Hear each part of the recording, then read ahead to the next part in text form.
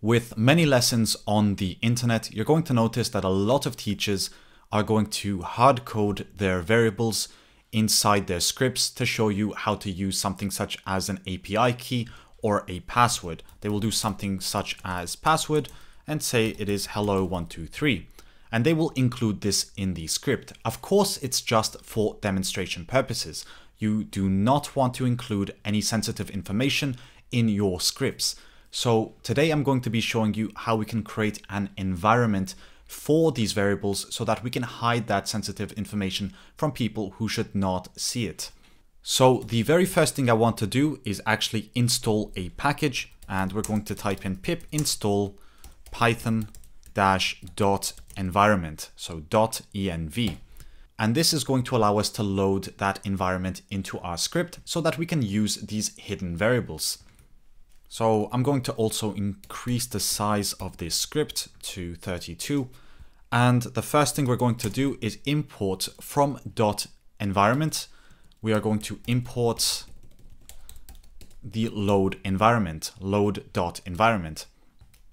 And we're going to import OS so that we can grab the variables from the environment. And that's just to get the imports out of the way because we still haven't created the environment that we're going to use.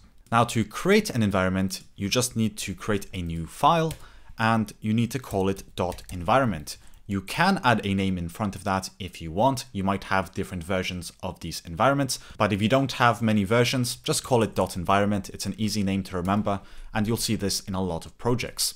So now we have this .environment file, and in here we can add our sensitive information.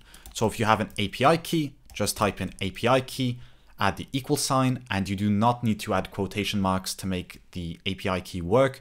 You just need to add the API key itself. So it can be ABC123 lol, and that can be your API key, for example.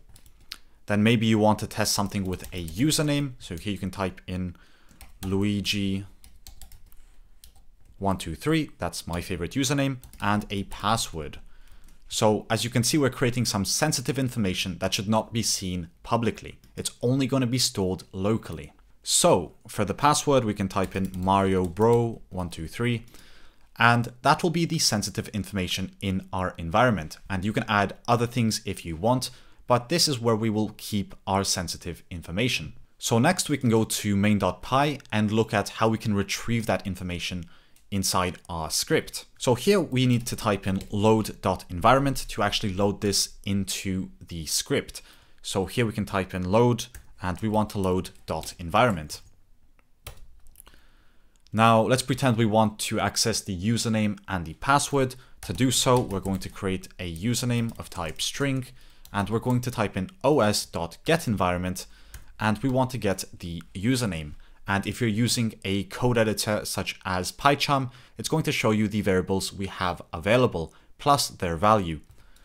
So there we're going to type in username, and for the password, and I'm going to close the sidebar. So for the password, we're just going to type in password, and you can see that the password will pop up, and now we will have the opportunity to grab that environment variable. So now we can print the username and the password, or we can do whatever we want with it.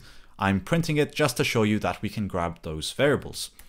And as soon as we run that, we're going to get Luigi123 back and MarioBro123. So we've effectively grabbed that sensitive information using an environment. And it's very important to note that you do need to include this in your .gitignore, because if you upload or you share this environment file with your GitHub project, everyone's going to be able to see this. Ideally, you want to store this locally. You don't want other people to see it, but you want to be able to use it so that your project can run properly. So another place you could use this is if you have an API call that requires an API key. You can easily grab that from the environment by saying API key of type string is equal to os.getEnvironment, and here we're going to get the API key. Now we can just pass that into the API call if we want. So we can say the result of type string is going to equal the API call and not the API key, but the API call.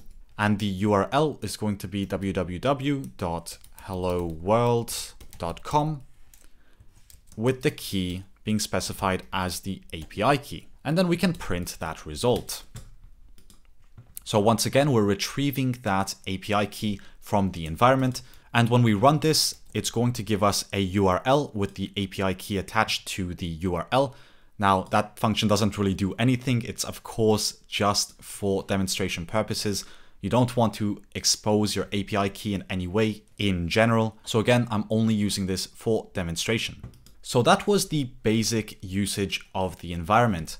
Now, another benefit of using an environment is that at any point in your project, if you want to change one of these hard-coded sensitive variables, you can just go to your project folder and you can go inside the environment and you can change the API key to something such as indently videos. And it's going to update it throughout the project without actually having to edit anything in the project. So anywhere that you decide to use this load.env will automatically grab the latest information from that environment. So when you run the project now, you'll get helloworld.com indently videos. So again, having this .env file really helps with making sure that users that should not see this information don't see this information. But I do also have to mention that there is a major con to this approach, and that is that if you're working with other programmers on the same project, you are going to have to manually communicate with them any changes you make in the .env file, because of course you're not going to be pushing this to your GitHub repository, unless your project is private, of course, but otherwise you are going to have to find a way to communicate these keys with your colleagues in a much more secure way. Because again, if you update this and it's not in the GitHub repository or anywhere public, it's going to be hard for other people working on the project to understand that you did update this. So that can take an extra layer of communication between you and your colleagues. But otherwise, that actually covers the basic usage of the .env file. And again, it's a great place to store your sensitive information when you're working on your projects, but definitely remember to include it in your git ignore if you don't want other people to see this information. If you want to let other users know that they should have something similar to this, you can always create a template. You can say template, for example, .env, and inside here, you can copy this and you can leave these empty. And you can push this to your GitHub repository so people understand that they do need to fill this out without actually being able to see your personal information. But anyways, guys, that's actually all I wanted to cover in today's video. So as always, thanks for watching and I'll see you in the next video.